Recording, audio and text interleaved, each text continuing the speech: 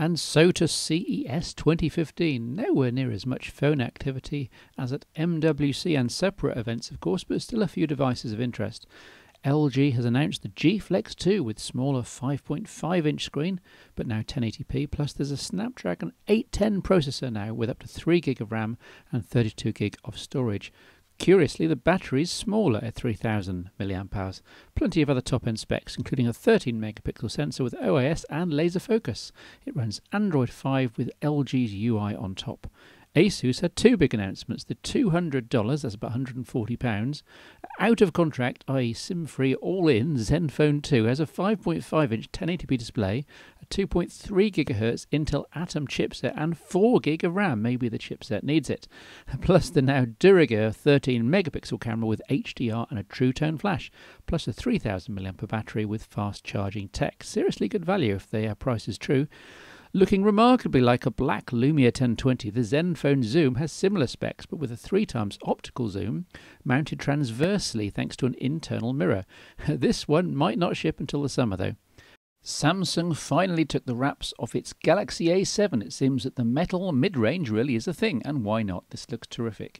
The A7 has a 5.5-inch 720p Super AMOLED display, 2GB of RAM, and a couple of processor and chipset options depending on market.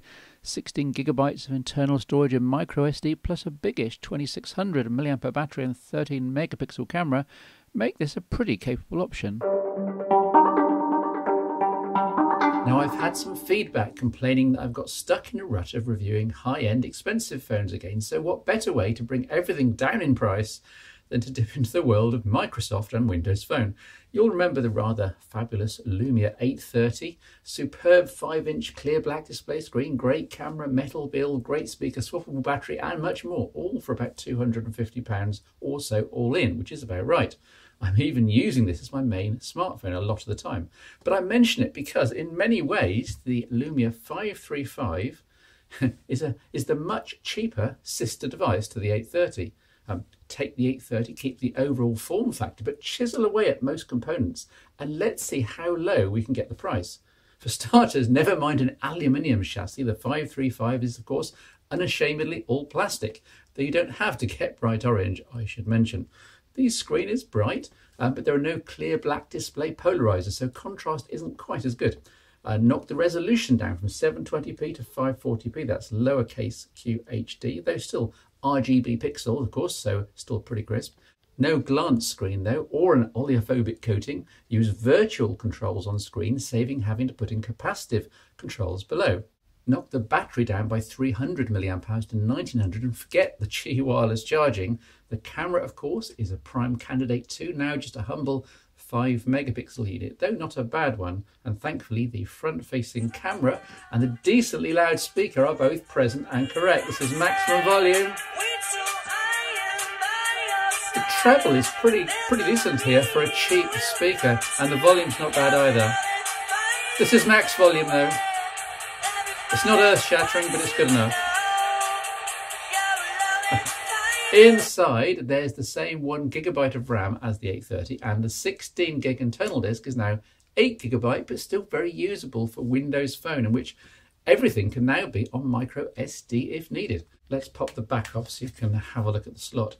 The processor in the Lumia 535 is a Snapdragon 200 rather than a 400, but everything moves along nicely here, and you don't notice most of the time.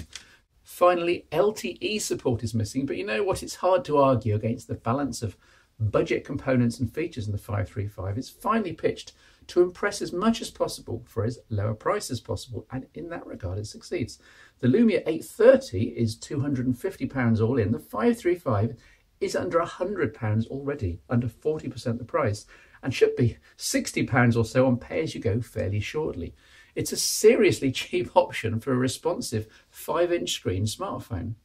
If there's anything that screams cheap other than the price, it's perhaps the plastic used, at least on this orange version. Apparently the black one has the same nice matte finish as the Lumia 630, so that's the one to get. The virtual controls here have been seen before in the Lumia 735 that I've already reviewed. The nav bar can be flicked up from the bottom of the display when needed and dismissed the same way. It's a decent enough system for budget phones and does mean that you can have as much on screen as possible, with the downside that some management of the bar is needed. In fact, it's an improvement for media consumption, videos of various kinds, over the higher end Lumia, since you don't have to have the physical backlit Windows Phone control keys lit up all the time and glaring away. And yes, Microsoft, that is a bug. There's little point in rehashing the applications and user interface for you viewers. You'll have seen all of this before, though it's good to see Cortana and start screen folders out of the box on a Windows Phone. Rumour has it that all current Windows Phone 8.x smartphones will get Windows Phone 10, or whatever it ends up being called, later this year, but I have my doubts as to how well this will work. Certainly those with 1 gig of RAM, as here, will be much better placed, so the 535 is looking the best budget bet.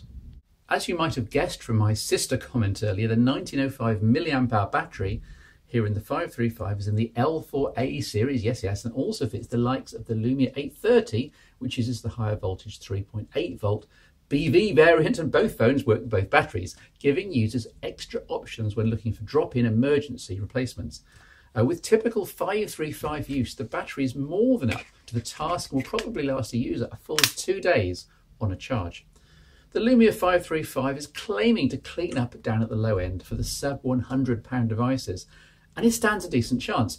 Of the well-known brands, the Motorola Moto E is perhaps the biggest competitor, but I think most people would rather have the 535 if there wasn't an OS or ecosystem bias already. Time for another in my periodic sponsored reviews of Proporter bits and pieces. As usual, I only plug the accessories I think are worth recommending. New is this SafeKeep real leather wallet with a twist, and by the way, yes, it passes the Steve smell test. The basic design is the same as my normal wallet here, but the unique selling point of the SafeKeep design is the special RF shielding lining built into either side of both the front 2 slots here on the right. Put a card in either and their contactless NFC chips won't be readable by anything in the outside world. Plus, they won't be able to interact with each other either, something which may become more important in the future. The red leather trim is just a reminder, really. The slots either side of it are secure from both front and back, as shown here. A really smart wallet in both senses of the word then, for any gadget fan and phone lover.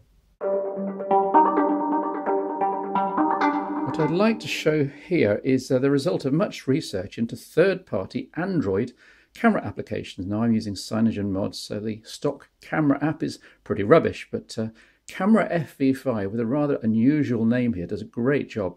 By the way, notice it came up in maximum brightness mode, really driving the display hard. That's actually very useful when you're outside in indeterminate lighting conditions, knowing that you can always see exactly what you need to see on the screen. Notice falling under the right thumb, a really easy EV stop control. You can just adjust this and get every shot to have the perfect exposure for what you need.